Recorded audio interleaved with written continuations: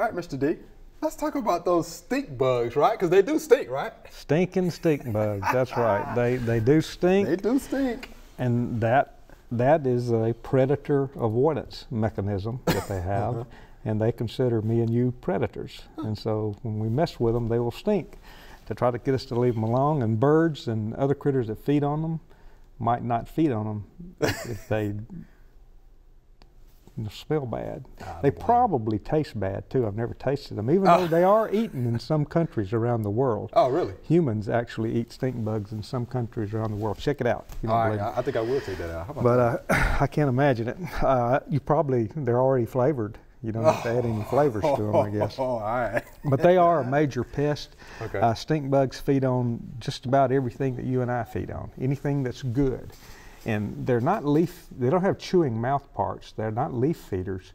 So it's not as easy to see the damage at first when they first attack, because they have piercing, sucking mouth parts, and they will stick their proboscis into fruit or beans or peas or tomatoes or pecans or anything that has juice and protein and things like that, and they will feed on it. And any time they do that, if it's real small, it destroys if it's a cowpea that they're feeding on, or southern pea or something like that, then the pea that they're feeding on is not any good for consumption.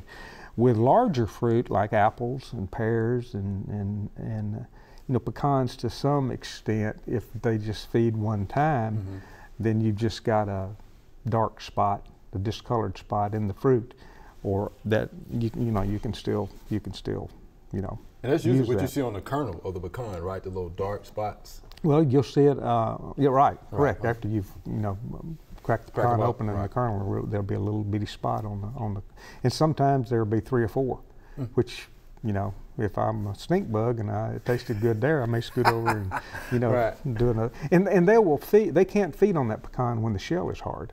So they're feeding on the pecan when the shell is soft. Okay, good point. It's relatively immature. Okay. But all stages of the stink bugs undergo incomplete metamorphosis or gradual metamorphosis: egg, the nymph, and then the adult.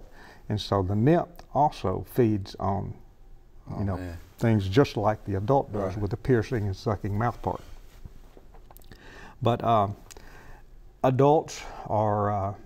There are several races, several species, several kinds of them that are.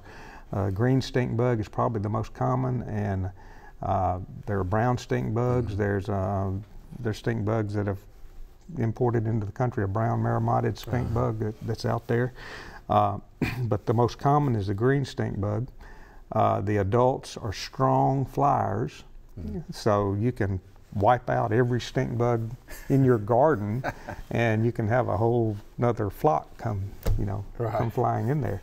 They are especially a problem if you live close to agricultural fields, and they may be out there in the field, and the farmer comes in and harvests the field, and they just, they have no other place to go, so they're out looking for something to eat, and they're trying to build up some reserves to they go into the winter, and they'll overwinter as adults, and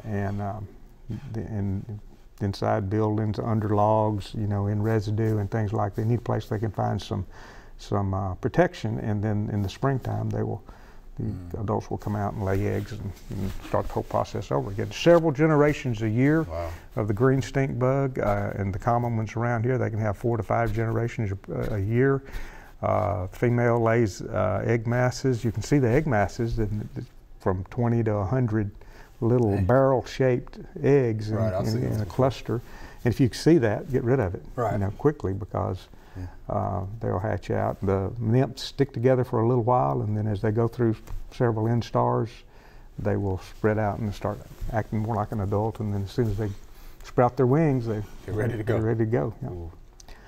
Are they a huge problem in agronomic crops? They are a big problem in agronomic crops. I was at a field day just the other day, and the entomologist was out with a sweep net taking sweeps, and I think the economic threshold is 12 stink bugs per 100 sweeps of a net. and it's very easy to get that many. And so, you know, just a few can cause a problem in cotton. They mess up cotton bolls. And so far, with all of the genetic engineering that we've had out there, like the BTs and things like that, we've developed nothing that will kill stink bugs. Wow, how about that? So Nothing. Most of the stink bugs are susceptible to most of the pesticides, synthetic pyrethroids,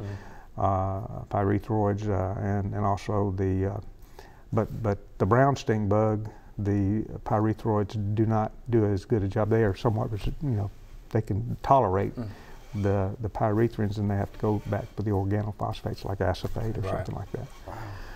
But they're just tough to control. I know, and I looked in our red book on how to control them, and it's kind of interesting.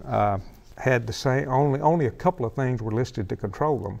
For example, under beans, gamma cyhalothrin and spinosad were two things that were listed for beans, and then as I looked on down through there, when I got to southern peas, the same two products were listed. So it's the same thing for beans and peas, or gamma cyhalothrin and spinosad. But then on some of the others, on broccoli, for instance, we list carbaryl, bifenthrin, and zeta-cypermethrin. So 3 products were listed for broccoli. So it depends on what you've got, what crop you've got, and you don't normally think of stink bugs as being a pest of broccoli. No, you sure don't. But they are. And this again is out of the red book. Okra. Oh gosh. It's got carbaryl and cyfluthrin. So, you know, carbaryl is, you know, 7. Carbam 8. So these are 2 different classes of chemistry here, it's just kind of, carbaryl normally is considered for insects with chewing mouth parts. Right. For the most part, but that's kind of interesting. Mouth part. Okay. But then I flipped over to tomato, and you have a few more tools in their arsenal that you can use for tomatoes: the carbaryl, cyfluthrin, permethrin, esfenvalerate, bifenthrin, and zeta-cypermethrin. So pretty much everything that's listed on the others, you can use all of them for tomatoes to control stink bugs. But I guess the take-home point from that is to make sure that you know what crop you're going to use it on. You can't just, but there is probably one of those that I mentioned that you could spray on all of those. What about fruit trees, quickly? What about fruit trees? Your home orchard spray guy should take care of that. Unfortunately, stink bugs are like a few other insect pests out there. There are not many IPM things that we can do. And IPM, of course, integrated pest management. Not too many organic things out there that I'm aware of, other than the old standby, the 2 bricks. You know, you smack them real hard, you're going to get the smell. The smell's going to be there, and you got to watch your thumbs. Watch your thumbs, right? You can mash your thumbs if you're not careful. But if you do the 2 brick, you are going to have to deal with the smell. Yes, you are, and that's your organic means to control the stink bug. But that is an organic means to control. Wow. All right, Mr. D. It's not a good pest to have. Not a good pest to have. Right. Stink bugs do stink, y'all. Stinking stink bugs. All right, thanks, Mr. D. That was good. You're welcome. Thanks for watching the video. If you enjoyed it, please click the subscribe button below.